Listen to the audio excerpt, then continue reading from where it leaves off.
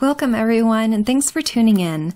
This is the third in a series of 4 talks on the historic Silk Roads, the trading network that connected east to west, traversing the Asian continent. If you've missed the first 2 talks, no worries. I will get you up to speed with a quick overview before we look at our topic for today, the area between the Sogdian city of Samarkand and Xi'an, the capital of multiple Chinese dynasties. Well, the name Silk Road is misleading, since it was not really a road at all, or even a specific route.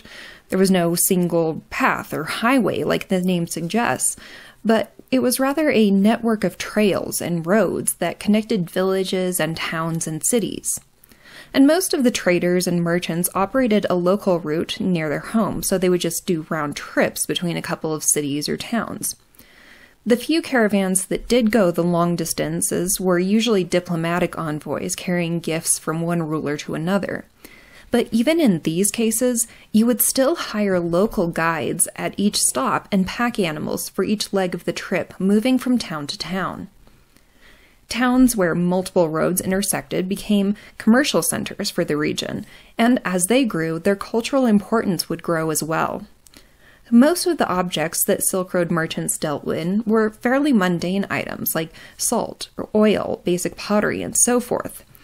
Few would have bothered with luxuries like fine gold jewelry or perfumes. For one thing, the more expensive an item is, the fewer people can afford it, meaning that there was simply not a large market for such items.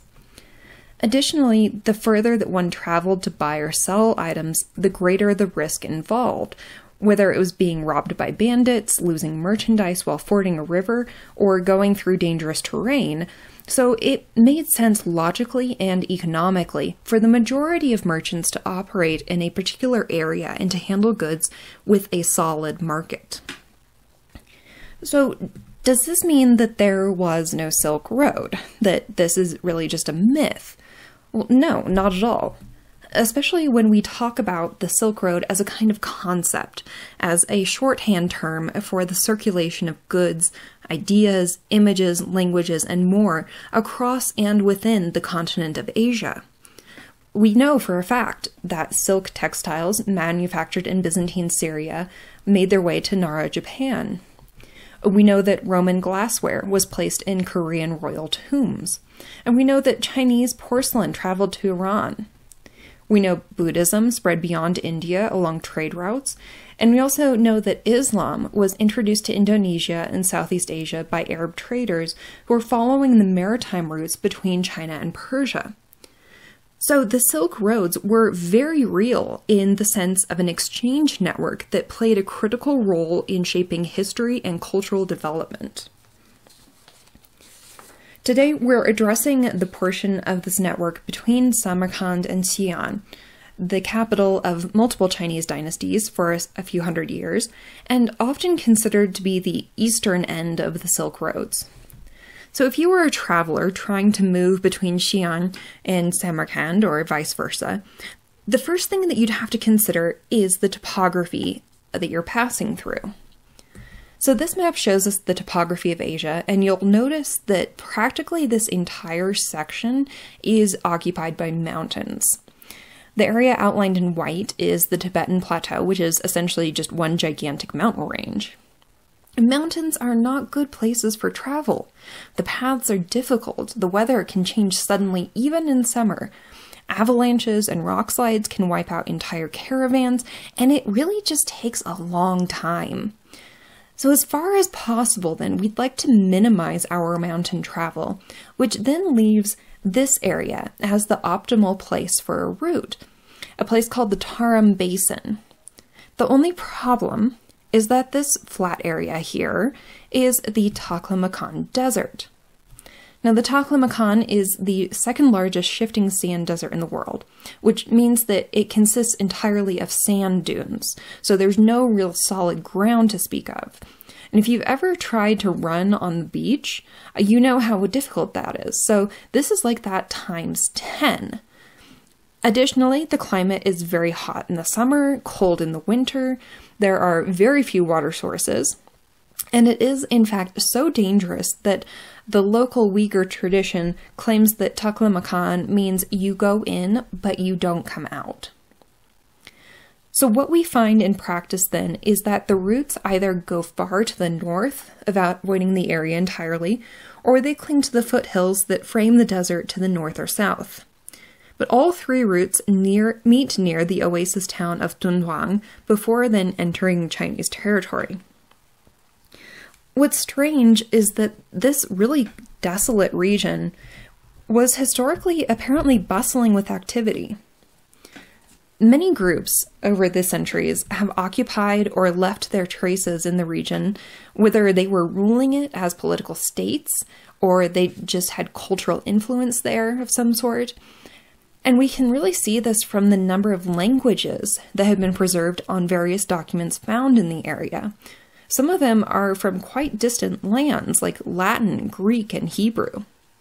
And frankly, the number and diversity of languages and scripts found in the Tarim Basin is amazing.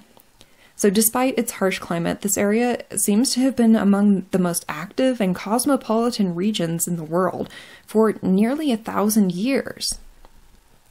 So who exactly lived here? And what did they leave behind? Well, we'll start today by looking at some of the earliest archaeological discoveries in the Tarim Basin. It so happens that the harsh climate is also perfect for preserving organic matter, like paper, textiles, food, hair, and skin. In fact, bodies from multiple different cultures across a very long period of time have been found throughout the Tarim Basin. We're looking here at the graves of a culture that we rather awkwardly call the Xi'an Gumagao Ayala Mazar Cultural Complex. These are the names of the three cemeteries where their remains have been found. I'm just going to refer to it as short version as Xi'an. So basically, as archaeologists worked on these different sites, they noticed really close similarities in the burial practices, grave goods, material culture, and the estimated dates at these three different sites, suggesting that the three cemeteries were used by the same cultural group of people. So the images I'm showing you here are from the Xi'an cemetery. You can see that they placed posts at the head and foot of each grave. And here on the left is a museum installation showing what some of the coffins looked like. They're described as being boat-shaped. And on the right are two archaeologists who are working with a recently excavated coffin. The coffins are made of wood and, as I mentioned, take the shape of boats with lids that are so tightly fitted that they're basically create an airtight compartment, protecting and preserving their contents. So these three women were all from this Xi'an culture and from around the same time, around 1800 BCE. All three are wrapped in a blanket or a cloak and have hats or hoods. Feathers were worn for ornament, as you can see on the right. And this woman on the right was also buried with a comb, a woven basket, and a tool for winnowing grain. All three women are so incredibly well preserved that they actually still have their hair and even eyelashes intact. Now, sometimes these bodies are referred to as mummies, and it's important to note that their preservation was due to the climate, so the extreme dryness and the high salinity of the soil. It was not due to any human intervention, so these were what we would call naturally created mummies. They are not embalmed or treated through human intervention in any way. Perhaps the most interesting thing about these women and their culture is that they don't seem to match any other cultural group that we know about. So their burials included boats, oars, and fishing nets, which seems very strange for desert people, but there are actually two major seasonal rivers in the Tarim Basin when the snow of the surrounding mountains melt each summer. Now, much, or actually pretty much all of that water is diverted for agriculture, but even 100 years ago, there was a sizable enough river that you could take a boat across the desert. So it's not completely bizarre to have these oars and boats show up. Now, the Xi'an culture didn't use ceramics or pottery, which is unusual. Instead, they made woven baskets, but pretty much all the surrounding cultures had pottery. Dental analysis tells us that they had a heavy diet of dairy, and they kept sheets sheep and goats for milk and for making textiles. So this woman here, for example, has this beautiful white hat and blanket that were made of felted wool. These people also must have practiced farming because grains of wheat and millet were found. And finally, the bodies from these cemeteries have what we would call Caucasoid features. That is, physical and genetic features that are typical of European, Middle Eastern, North African, and North Eurasian populations. Many have red hair, like this woman here, and others have genes for blonde hair. So where did they come from? Did they migrate, perhaps, into the Tarim Basin from the west? Well, this was the theory for a while, and there's been a great deal of debate over it. But the most recent genetic analysis suggests that this was essentially an indigenous population. So yes, they came from someplace else in the sense that everyone must have come from somewhere, but they split off from every other group so early that they were essentially unique. They were an indigenous, isolated population in the Tarim Basin. One detail from these excavations of the Xi'an cemeteries that I find interesting, personally, is this little object here. It's a carved wooden core that is wrapped in wool felt with a little hood that ties in a little bow here to create kind of a figure. It's almost imitating the clothing worn by the women I showed you earlier. And notice that there are several thin red lines drawn horizontally across the face. And this is interesting because in this burial, also from Xi'an, a woman was buried with this little pouch here marked as C, which contains a mixture of the mineral hematite and cattle heart to create what is basically a red crayon. And if you look at her face marked in image B, you'll notice that there are multiple thin red lines painted across her face, just like our little guy on the left. And there are even red stripes woven into the blanket wrapped around her body and then sewn across the pouch holding the crayon-like substance. What does this mean? We don't know, but it clearly had some sort of significance for this culture. Now, by far the best dressed mummy of the Tarim Basin is this guy, Yingpan Man. He was named for a place where he was found, and he's dated to much, much later than the women we were just looking at, so around 300 to 500 CE, and he has no relation to the Xi'an culture. He has a mask, as you'll see, with a strip of gold leaf on it covering his face, and then painted features on it, eyebrows, eyes, a little delicate mustache. And you can see the photo on the right isn't as good a quality as the one on the left, but it does show you the three-dimensionality of the mask a lot better. And our Yingpan Man is dressed, as you can see, in these really fabulous silks, these really just dressed to the nines in rich fabric. Underneath all of this, the body is really in pretty bad shape, but we do know that he was very tall, 6 feet 6 inches, and he was also clearly extremely wealthy. And because we can tell from the design of this silk that it was manufactured far to the west in the Sasanian or Byzantine empires. He must have also had some connections to be able to get this fabric in the first place. In fact, archaeologists have proposed that Yingpan Man was a Sogdian merchant. And we looked at the Sogdians last time.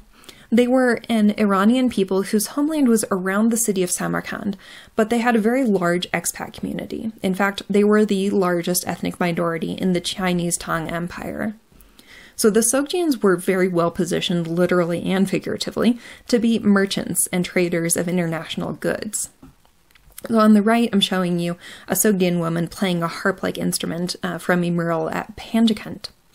But for the Chinese, the Sogdians were known as merchants and traveling entertainers, and this stereotype developed of Sogdians as having these big noses, big bushy beards, conical sort of floppy hats, and a taste for grape wine. The figure on the left is a Chinese Tang Dynasty produced ceramic figure showing a Sogdian merchant riding on a camel.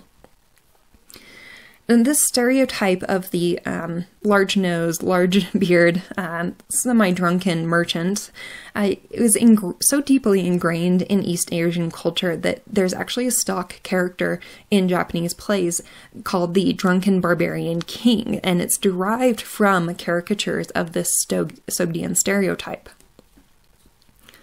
One of probably the best examples of how the Silk Roads enabled the spread of ideas and development of new cultural trends is the expansion of Buddhism beyond India. Buddhism originated in the Ganges River Valley around 500 BCE, so before the Common Era, and eventually spread throughout Asia, including the Tarim Basin, where it took on a visual form shaped by the international character of the area, as we'll see today. Now, for now, just to start, I want to give you the briefest of introductions to Buddhism. It was founded by the teacher Siddhartha Gautama and reached its height a few hundred years later during the Gupta period, before declining in popularity in India and being really largely replaced there by Hinduism. But it continued to spread and grow outside of India, where it became and remains very popular. So when Siddhartha began his teaching, the sort of standard belief was that people are trapped in this cycle of birth and death and rebirth that is inherently painful and full of suffering. Siddhartha was born as a prince, but he rejected that life after being really shocked by the condition of the poor. So he tried living an ascetic lifestyle for a while, eating the bare minimum, embracing suffering, and so forth, before deciding that this path didn't hold any answers either. So instead, he preached a middle way of balance, simplicity, a giving up of striving. And he taught that our suffering is due to our attachments, so our desires, our pride, but even so-called wisdom. These are all illusions that keep us trapped in our own suffering and prevent us from ascending to enlightenment and achieving a state of non-being outside of this cycle of death and rebirth. Now, eventually, Siddhartha achieved enlightenment, a higher level of understanding that enabled him to be freed from this cycle. Siddhartha thus became a Buddha. Buddha meaning one who is enlightened or has achieved enlightenment. So there's actually multiple Buddhas because multiple beings can achieve enlightenment. And from its very beginnings, Buddhism is what we call a proselytizing religion. That is, its practitioners actively sought to win converts and to teach Buddhism to others, to mission to others. Buddha had 5 primary students, and those students then took on their own students, and so on and so forth. And traveling monks and missionaries carried the Buddha's message out of the Ganges River Valley into the rest of Asia, spreading Buddhism over the course of hundreds of years. Interestingly, although Buddhism took hold quite well in East Asia, it hit a bit of a wall in Bactria and Sogdiana, since the Iranian world was already Zoroastrian. Buddhist monks did travel west to Persia, but they didn't have the same success as they did in the East. Now, these Buddhist monks and missionaries walked on the same roads used by merchants and travelers, the roads that make up the network that we call the Silk Roads. And as they traveled, the monks brought with them their own familiar traditions and practices. For example, the creation of caves for use as temples and monasteries. Among the most famous of these cave complexes is Ajanta in India, and here you can see the many artificial caves that have been cut out of the cliff. So these are not constructed. They were not built up like bricks. They were carved out. It's a subtractive process. And the resulting chambers could be used as prayer spaces, as private rooms, or serve various other functions for the community of monks there. This tradition was carried with monks to the Tarim Basin, where we'll look at 3 of these Buddhist cave complexes, the caves at Kizil, Bezeklik, and Mogao. The 1,000 Buddha caves at Kizil are frankly not in great shape. They've been damaged by the elements over time, by intentional vandalism, iconoclasm, that is vandalism for ideological reasons. And there have also been extensive renovations, as you can see in the top right photo, to make the caves more accessible to tourists. And over time, people from various nations have removed paintings and sculptures from the site. So the bottom photo is actually just a half or a third of a panoramic photo taken in 1904 by the German archaeological expedition to document the caves. And each cave is numbered in the photo, as you can see, and there are a lot of them. And again, this is just a fragment of the whole photo. So the caves themselves vary in size from small to large. Some are quite simple, others more elaborate, and we're going to look at just a couple of examples of some of the paintings that decorated these cave temples. Now, the diagram on the left shows us the typical layout of a temple cave at Kizil. The rock here is very soft, which makes it easy to carve, but it also makes it fragile. So it is structurally necessary to not carve out the entire space, but instead to leave a section of rock in the center. But this intact central rock pillar has another function as well. It acts as a stupa. Now, a stupa is a large circular mound that is meant to symbolize the world mountain in Buddhist thought. So walking around or circumambulating a stupa is a central ritual in Buddhism. It's meant to facilitate meditation, to direct prayer, and also to express devotion. The cave temples then have their own built-in stupas, essentially, with this central column and then 2 corridors on either side of it, and then a room behind so you can walk around in a circle. Although there are some sculptures, most of the cave decorations are painted on the walls by monks trained in painting. And although I'm going to refer to these as frescoes, I want to note that they're not what we call true frescoes or fresco vero. In true fresco, pigment is applied directly to the plaster while it's still wet. And in the case of the caves at Kizil and other locations, the pigment is applied using a sort of beeswax mixture to the plaster once the plaster has already dried. So typically the ceiling has a pattern like this top right photo with lots of Buddhas, so-called 1,000 Buddha pattern. And each is seated cross-legged on a lotus throne, encircled by a halo and a mandorla, and set in this sort of scalloped diamond shape. It not only creates a decorative visual pattern, but it also reflects this idea that all creatures have the capacity for enlightenment, that there are, in fact, many, many Buddhas.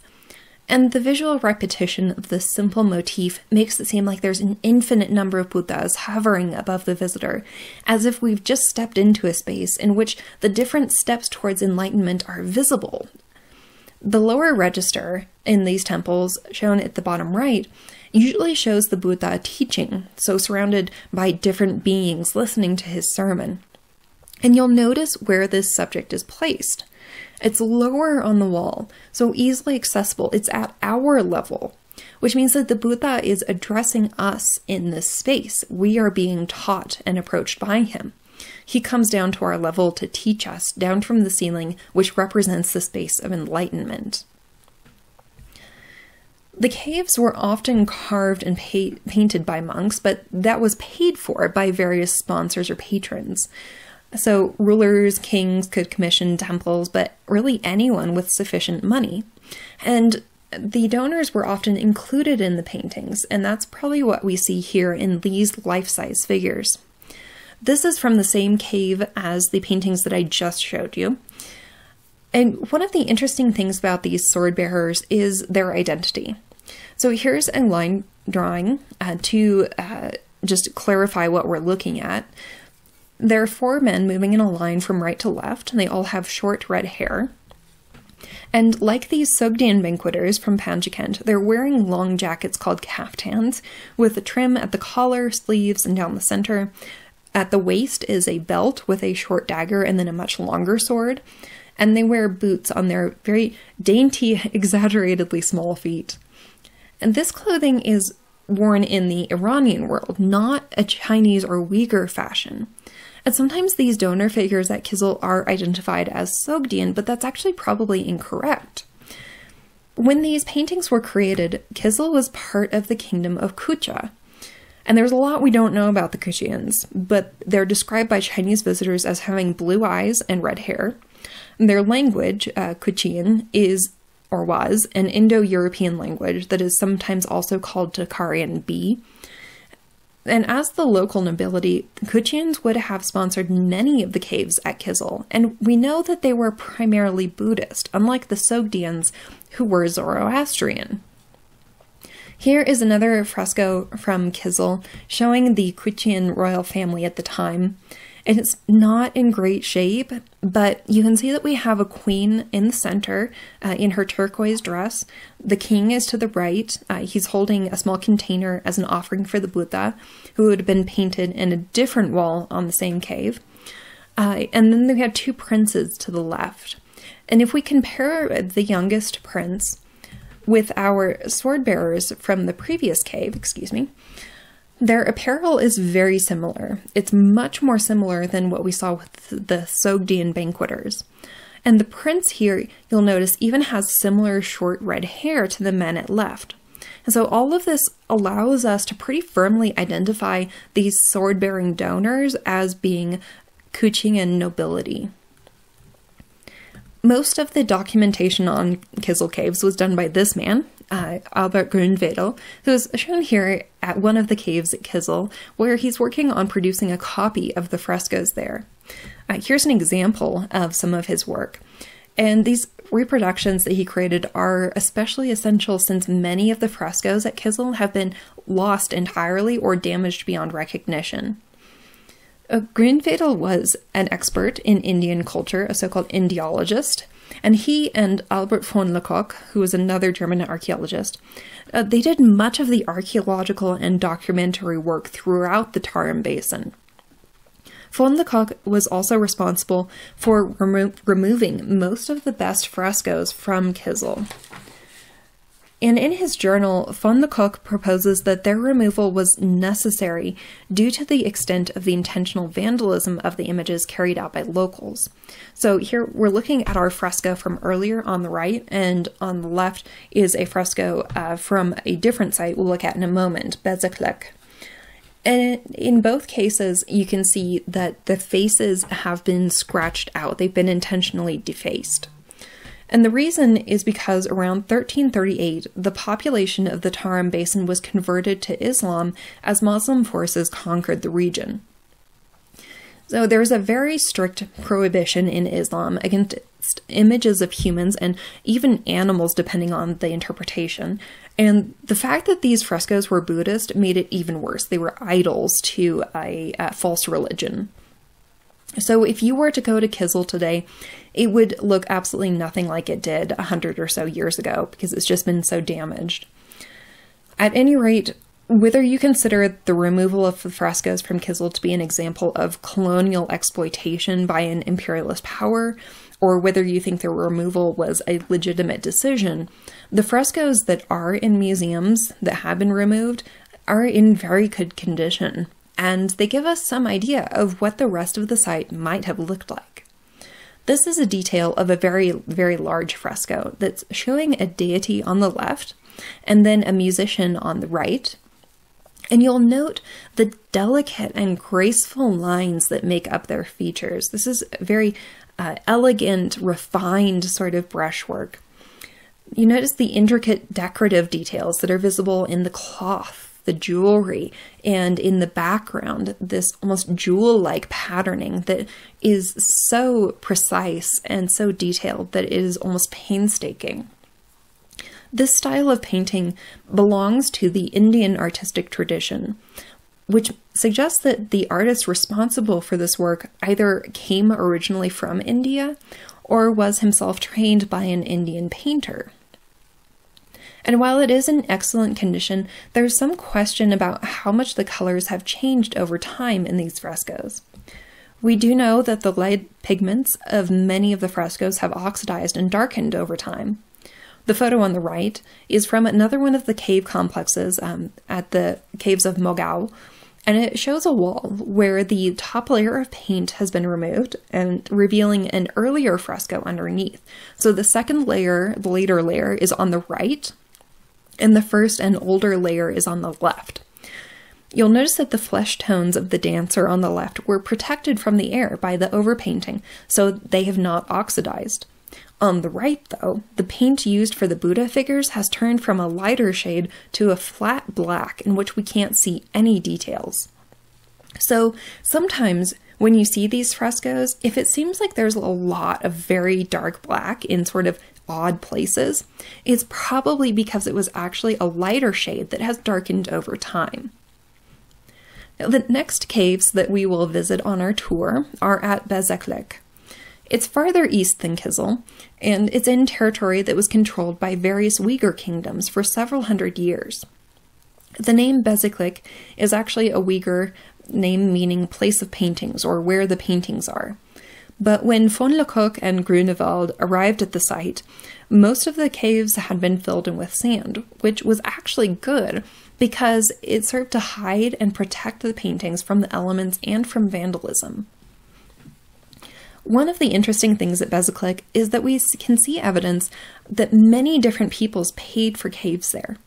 So, as we might expect, given its location, many of the caves were sponsored by Uyghur rulers, just as the Kutchian nobility sponsored caves at Kizil. So here are fragments from one of the caves at Bezeklik, cave number 9. On the left are Uyghur princes, and on the right are princesses. And these are just what's left of what would have been much larger scenes with additional people, all approaching the Buddha. And next to each figure, you'll notice that there's a rectangle where the figure's name could be written. Now these are not exactly portraits. You can see that each figure is pretty similar. But by writing the names here, the painting becomes a kind of family tree. It's like recording the family members' names, and it also serves to present them to the Buddha. It's sort of like signing your name on a group card for somebody's birthday. You still get the credit. Turning to another cave at Bezeklik, this is cave number 20.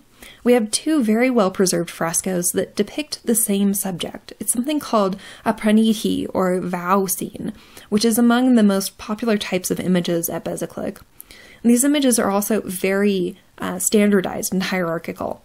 So the Buddha is at the center. He's surrounded by attendants and devotees, and he has a halo behind his head and then a type of sort of full-body halo called a mandorla. He's making a gesture or a mudra called Gyan mudra that signals the unity of the self with the universe. So it's a gesture associated with knowledge and enlightenment. And stylistically, there is a lot going on here. It's very detailed. There's lots of repeating zigzag patterns in green, red, black, and tan. It is like there is just no empty space in either of these images. At the bottom of each scene are the donors who commissioned the work. And they're shown here in the same space as the Buddha, presenting their gifts to him, so honoring him. Let's look at the features of these people who are gathered here. You'll notice that they all have large noses, large beards, and that the person at the top right actually has very striking pale green eyes. Note that in addition to the gifts the men are holding, there are also a camel and a donkey at the bottom right who are carrying bundles of goods, as if these men are merchants who brought their caravan here to Bezeklik to offer it all to the Buddha. This poor guy in the bottom right has had his face scribbled out in an act of vandalism, but these men were probably Sogdians. In the same cave is the similar scene with the same arrangement, and again, the donors are shown with large noses, large beards, and in the case of the man on the far right, red hair. Again, a camel, a donkey, and now a horse are here carrying offerings to the Buddha on the left. We can imagine that the donors who commissioned the creation of this cave temple and its paintings were involved in trade that's signaled by in these frescoes by the presence of these pack animals carrying bundles, a little signal to their profession. It's especially interesting to consider how the different groups of people chose to be depicted. The Sogdians favored a style of clothing and personal adornment that was more in line with Iranian cultures. And the Uyghurs, by contrast, are wearing more Chinese fashions with carefully trimmed facial hair, distinctive hats, and long silk robes. Now, in the 8th century, the ruler of the local Uyghur kingdom of Gaochang converted to the Manichaean religion. And Manichaeism is a rather complex religion that was founded around the year 230 CE in Persia by a guy named Mani, who claimed to be a prophet and preached a theological worldview in which there is an existential battle between the divine light, which is good, and the forces of evil. Jesus, Zoroaster, and Buddha were considered prophetic embodiments of the divine light, sent by it to teach mankind. So the divine light is sort of taking human form. And they also were intended to pave the way for Mani himself, who was another messenger of the light. And although Manichaeism spread quite far, all the way from Persia to France to China, we have very little Manichaean art and very few documents. So the presence of several Manichaean frescoes at Bezeklik is really exciting. It's also really striking how totally different the style is here compared to the previous paintings we've looked at. Instead of being packed with colorful patterns and very loud colors, we have a very quiet, symmetrical composition with linear forms on a white-black background. Now, some of the original paint has worn away over time, but there is enough to see that we have a tree in the center with 3 trunks, and perhaps this is a reference to the 3 previous manifestations of the divine light, to Jesus, Zoroaster, and Buddha. The tree's foliage at the top creates a canopy that fills the lunette-shaped space, and then we have 6 figures on either side, 4 kneeling, 2 standing, and all facing this central tree of life. We also have things hanging down under the tree that resemble sort of pine cones. And we can consider this fresco in relation to a manuscript fragment that was also found in the ruins of Gaochang, the capital of the Uyghur Khanate, and located near Bezeklik. So here are Manichaean priests seated with desks on their laps, writing on papers while in this garden-like setting. You can notice that we have the same types of trees here with very slender, elegant trunks with large blossoms. And then the objects hanging down, we can now see are bunches of grapes. Now, as you may know, grapes grow on vines, not trees, so we can assume that this is perhaps more of a symbolic or a metaphorical tree than a literal tree. This is not a literal, realistic garden. Rather, it's standing in here for the realm of divine light, the highest level of Manichaean heaven. So perhaps the people gathered in this fresco on the right are shown here in an aspirational sense, that is, they hope to eventually reach this state of being. Or perhaps they are deceased, and this is a memorial to them. The third and final cave complex for today is called Mogao. Mogao is located near the town of Dunhuang, near where the 3 routes around the Taklamakan Desert meet, meaning that it would have been a place with a lot of east-west traffic. Dunhuang is also an oasis town. It's a critical source of water in an otherwise dry area. Dunhuang and Mogao are also close to Xi'an, the capital of the Chinese Empire under the Sui and Tang dynasties. But Mogao became an important place of pilgrimage and a site where rulers and important figures could express their piety in the form of sponsored temples.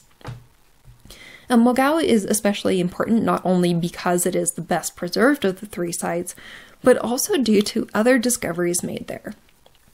This man, Wang Yanlu, was sort of the self-appointed caretaker and conservator of the Mogao caves in the early 20th century. They'd been pretty much abandoned for hundreds of years, and so he set about tidying the place up, protecting it, conserving it. And one day, Wang discovered a cave that had been sealed up, and in it were thousands of documents. Estimates range from 33 to 50,000. In over 15 different languages and different scripts, ranging in date from the 5th to the early 11th centuries. On the right is a photograph of the French scholar Paul Peyote in this so-called library cave, as it's been called. And he's looking through manuscripts. You can see that the different manuscripts are absolutely packed into this room. They are just piled head height and taller. Wang notified the Chinese authorities of his discovery, but they didn't really pay attention for a long time, and so Peyote bought many of the scrolls from Wang for, frankly, a criminally low amount of money, as did many other scholars, including a Japanese expedition. Wang probably needed the money in order to carry out other conservation projects at the site. We don't know why the room was sealed up and hidden, but whatever the reason, it preserved all of these documents, some of which are incredibly rare. For example, it was at Mogao that this scroll was found explaining Manichaean beliefs. It's one of a mere handful of documents that exist on the religion. There's also a Zoroastrian prayer written in Sogdian, examples of the now extinct Kuchian language, and even a Jewish prayer written in Hebrew.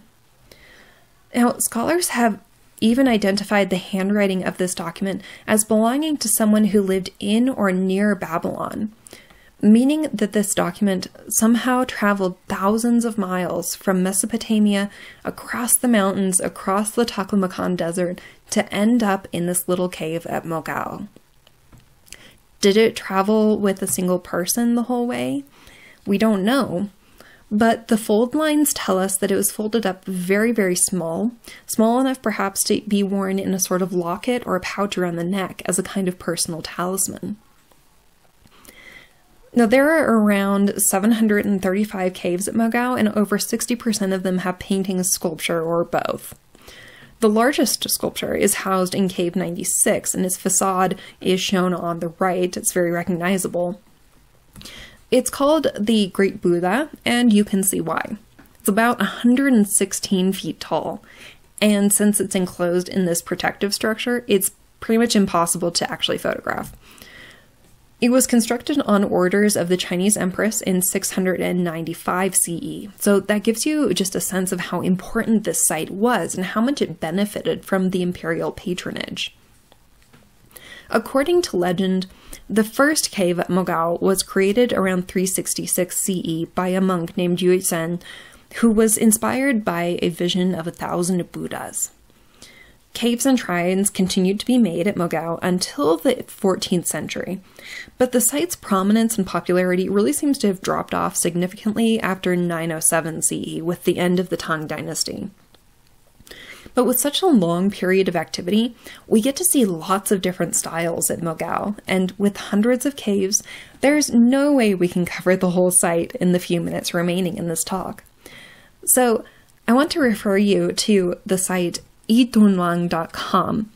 It's a Chinese digitization project of the caves, and it will automatically take you to the Chinese version of the site, but you'll want to click the globe and then select English, and then just click the button on the left to accept. You have to create an account. And just a heads up, the search function in English is not very good, but you can still browse around and see full scans of the caves. So for now, we're just going to look at a few highlights from some of the caves. This is Cave 85. It's a good example of what many of the temple caves at Mogao looked like during the late Tang dynasty. You'll notice that instead of the Indian-influenced layout with the stupa pillar in the middle, like we saw at Kizil, this is a rectangular or square room, and the ceiling slopes up into a recessed square in the center, and this is the typical sort of format. The new trend in painting around this time is to create illustrations of sutras, or Buddhist religious texts, and almost all of the paintings in Cave 85 are examples of this, depicting texts and themes associated with the Pure Land school of Buddhism. So here, for example, is a detail from Cave 85 showing a dancer and musicians in the celestial heavenly realm called the Pure Land. In Pure Land Buddhism, this is a perfect land that practitioners hoped to be reborn into. It's a place that is accessible solely through spiritual practices, and this is important because it means that it's accessible to the non-elite. Anyone can go there. So in order to express the idea of such a perfect pure land, the images are beautiful. They are graceful, lively but balanced. We have the swirling silks of the dancer. There's a limited color palette, so it's really harmonious throughout. And it's a really just lovely, lovely scene. Another common element of the Mogao caves is the incorporation of sometimes quite extensive sculptural groups like you see here. And these statues are usually made of plaster, sculpted over a wooden core, and then painted. They're usually life-sized, and you can imagine that the presence of these figures, very three-dimensional, very lifelike, and sharing the same space as the visitor, they would have been very striking, especially since original visitors to the caves would have been using lamps for illumination, and so the flickering and shifting light would have added another element of lifelikeness to these figures, as if you really were in the presence of the Buddha and his guardians. Now, one of my favorite works from Mogao, and one of the most remarkable, is this stunning painting of the Bodhisattva Guanyin. A bodhisattva is a being who has achieved Buddhahood and could leave and ascend into non-being, but they instead choose to stay behind and help others on their path towards enlightenment as well. Guanyin is thus appropriately represented as a beautiful, luminous being of compassion and grace, draped in jewelry that is not simply painted, but it's actually sculpted using plaster so that it has three-dimensionality, as you can see in the photo on the right. It was then covered in gold leaf, so in a sense the painting is actually wearing specially crafted jewelry. This combination of flat painting and sculpted ornament is very interesting because it blurs the line between the depicted world and the real world, as if these paintings are coming to life. And as this blurs the line between that division, it's just as the bodhisattvas sit at the threshold of nirvana, serving as guides for our world.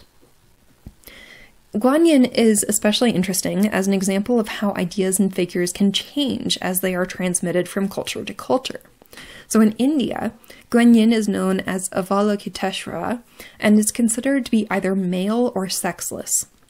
We have an image here on the right from the caves at Ajanta. But as Avalokiteshvara traveled through Central Asia and into China, however, he becomes Guanyin, a female figure represented as the ideal feminine beauty. You can see a later sculpture on the left.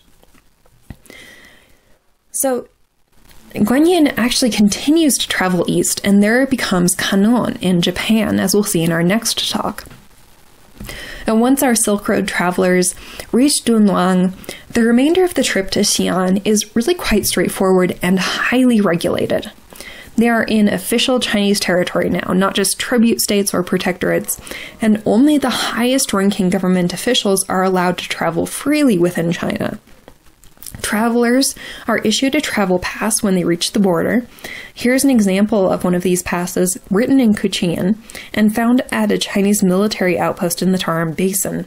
I apologize for the quality of this photo, but it's scanned out of a book. It's the best I could find. Each pass states the number of people in the party and their status, so are they men, women, slaves, etc., the number of animals that they have, their ultimate destination, the route that they'll follow, and then the name of the official issuing the pass. Along the way, the travelers have to present their pass to the next official, who checks that the information is correct, and then issues a new pass that will take them on to the next checkpoint. And if there is any change in the information between checkpoints, then you had better have a very good reason for why that happened. In fact, we have a story about one traveler who did not report to the next checkpoint, and they sent guards to go and find him, and it turned out that he had gotten sick and had been staying at an inn. And so in this highly supervised fashion, our travelers reach Xi'an, the capital city of the Chinese Empire under the Sui and Tang dynasties, and considered the eastern terminus of the Silk Road. However, we know that objects and people and ideas certainly circulated beyond Xi'an, moving farther into China, into Korea, Japan, and Southeast Asia, and it is this region that we'll explore next time, including the southern route that connected Southeast Asia with the Persian world by sea. So I hope you'll join me next time, and thanks so much